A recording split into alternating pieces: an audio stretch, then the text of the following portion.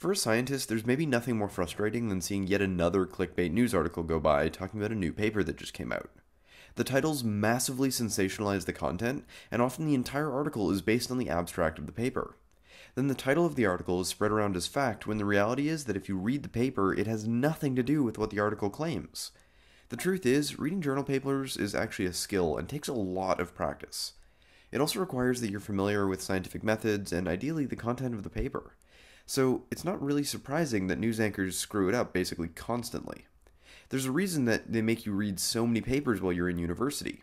Sure, it's partially grunt work, but it's also there to teach you the skill of understanding and processing huge walls of highly technical text. This video will be the first in a new series where we take a journal paper and take it apart piece by piece so we can actually understand what's going on. Sometimes the paper will be great and covering something exciting. Sometimes the paper will be sensationalized garbage and we'll explore exactly why they're garbage. My hope is that through this you'll learn the ins and outs of reading papers and also get to learn some really cool stuff in the process. When I was in university, they didn't actually teach you how to write a paper. They just told you to write one and then tore it apart piece by piece so you know what you did wrong. For this first video, I'm going to be taking a similar approach. We're going to start with a paper that is utter garbage so you know what not to do. I would highly suggest going to Sci-Hub, link in the description, and downloading the paper yourself so you don't need to take my word for anything. And if I make a mistake, feel free to point it out in the comments. Holding scientists accountable is very important. The first paper we're going to be reading is called Effect of Canola Oil Consumption on Memory, Synapse, and Neuropathology in Triple Transgenic Mouse Model of Alzheimer's Disease. Or, as the articles that cite it say, canola oil makes you stupid and worsens memory, depending on which you read. You can already see the difference between the two. The paper itself is only referring to the effects on triple transgenic mice, while the article generalizes that to humans. So, let's get into it. If you've never read a paper before, the basic pieces are the abstract, introduction, methods, results, discussion, and images. The abstract is supposed to summarize the entire paper and give a general idea of what was done and the results. However, they can often be highly misleading, so it's important to always read the full paper.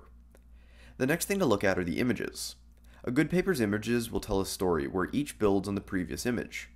These images can be graphs or simple cartoons to help visualize what's going on.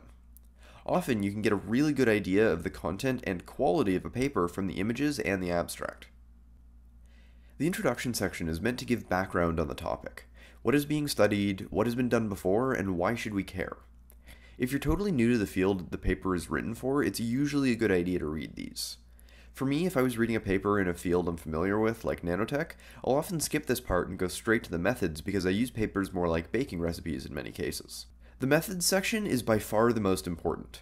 It is supposed to detail exactly what the researchers did in enough detail that anyone can take it and reproduce the results.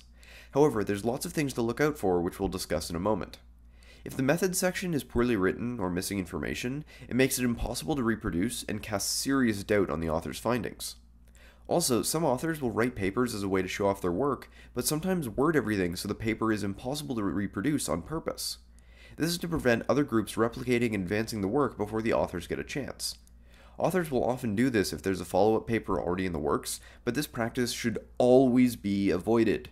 Frankly, this is one of the most annoying things you'll find in a paper. The results section is a bit counterintuitive in that it only describes the results. There's no discussion of their meaning or interpretation. Again, the results section is rife with landmines, and there's lots of ways that people can manipulate the data they present, so care needs to be taken in analyzing the results. Finally, the discussion or conclusion section is the place where researchers can talk about the implications of their findings and the meaning behind them. This is actually one of the trickiest parts to interpret because of how loosely the authors may use their results to draw their conclusions. If the authors are making sweeping conclusions but don't have the results to back them up, you should always be wary. This is another area where journalists can get trapped, as the things the author discusses may not actually have any basis in reality.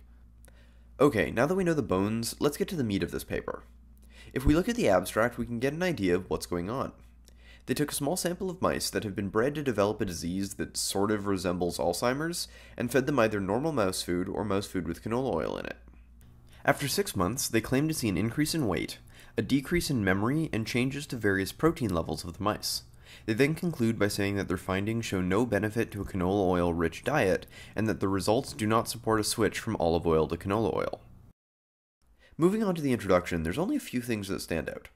The first is the basis for this study is the Mediterranean diet, which they claim has been shown to be very healthy in a bunch of previous studies, and it features the use of olive oil extensively. Since olive oil is typically more expensive, people were looking for an alternative.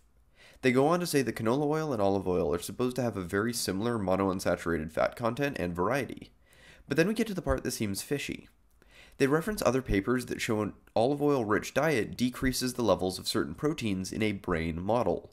This should stand out because of that phrasing. Brain model. Not human brain, brain model, which just means a particular kind of inbred mice. They also state that there's a lack of research on how canola oil compares in its effects on this model. So again, we're now only concerned with what canola oil will do to these kinds of mice and nothing else. Okay, now let's look at their methods and see how they set up their study. Immediately things jump out as big warning signs. First, they're using triple transgenic mice. These are the inbred mice I was talking about before.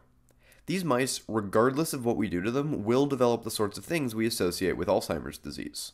Buildups of certain proteins, tangles, and memory and behavior impairment. This is important because it already casts doubt on the applicability of their findings outside of this model.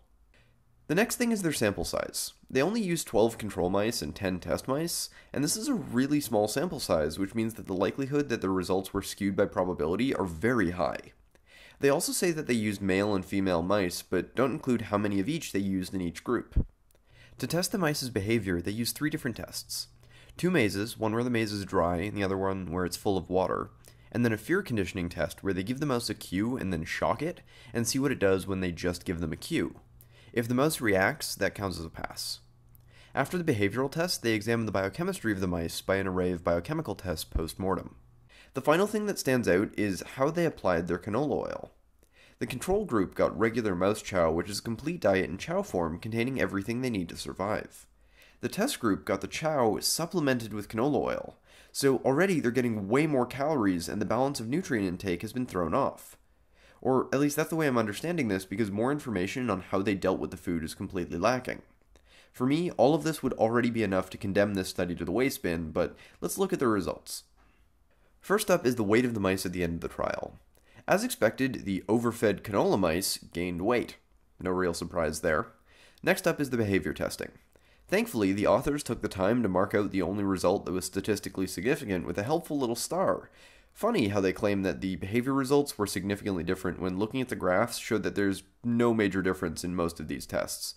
The only time the mice had issues was in the first Y-maze test, and even then, only barely. Moving on to the biochemical tests, we see a lot of the same thing. Only in 1 or 2 instances were the test mice noticeably different, and even then, the results are called into question because of how poorly they designed this study. Finally, let's wrap up with their discussion. As expected, they do the same thing as before and claim significance when there is none. Throughout this section, they seem to waffle back and forth. First they'll claim there is significance, then they'll admit there is none, and then they go back and do it again. At the end of the section, they close out by saying that this study does not provide support for a switch from olive oil to canola oil, which I think is fair, both because their results have more holes than Swiss cheese, but also because they didn't have a third test group which was fed olive oil that they can even compare to. I hope all of this has given you an idea of how subtle changes in methodology and wording can mean the difference between a good study and a bad one. You can also see how a journalist skimming this could have easily missed all of this by simply reading the abstract. This is why it's so important to read the whole paper. Yes, it takes more time, but in the end, if you don't, you can't actually make claims about what the paper does and doesn't say. I chose this paper because it's been circulating a lot lately, and already I'm hearing people talk about how bad canola oil is, based only on those articles. And that's the danger. If this was something more important, like, say, a poorly written paper claiming vaccines cause autism, that belief can spread and can literally lead to the deaths of hundreds of people. This was the case with studies that claimed to show that vitamin C could cure HIV or ginger cures cancer. The studies simply don't back up those claims, yet they spread like the plague. So next time you hear a sensational claim, always be sure to head over to Sci-Hub and read the paper yourself. Since this video covers a paper that's complete garbage, next time we're going to do one that isn't. I've got some ideas of which ones I want to cover, but if you've got suggestions for good or bad papers, leave them in the comments and I'll try and address as many as I can in future videos. Maybe there's a topic that's really complicated, you want me to break it down, or a commonly held belief that's based on poorly written garbage like this. All of it's fair game, and I look forward to seeing all of your suggestions. So be sure to check back every week for the next Mad Science Monday. As I mentioned last week, I'm working on filling my store with all sorts of goodies, and I'm excited to show off the latest edition. One of my favorite projects this past year was pulling images off of passing weather satellites, and it was the inspiration for this new design. Links in the description where you can get one of these for yourself. While you're there, be sure to check out the other designs I've already added. I'm trying to add a new design every week or two, so if you've got ideas for a design, leave it in the description and I'll try and bring as many as I can to life. Okay guys, that's all I've got for this video. If you enjoyed, be sure to leave a rating, subscribe, and click the bell icon to see new videos. As always, a big thank you to the patrons of this channel. I use every penny to help make new videos and always appreciate your support. That's all for now, and I'll see you next time.